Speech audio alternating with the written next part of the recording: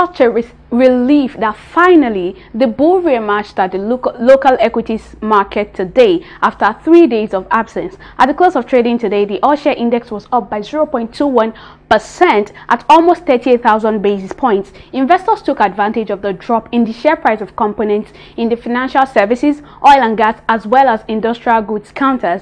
This made them the most positively active stocks today, which is why CAP PLC and United Capital PLC from the financial services topped our gainers list today. They had a combined 2 naira gain, and out of the 16 decliners on the floor of the exchange today, where we have Chi PLC and FTN Cocoa taking the lead as they recorded a combined 10 kobo loss. Our market summary, however, it sees a total volume of 266 million naira valued at over 3 billion naira. This is new because even yesterday it was not even in the 1 million naira territory, and today it exchanged hands in the 3,065 deals. Moving on to the global market.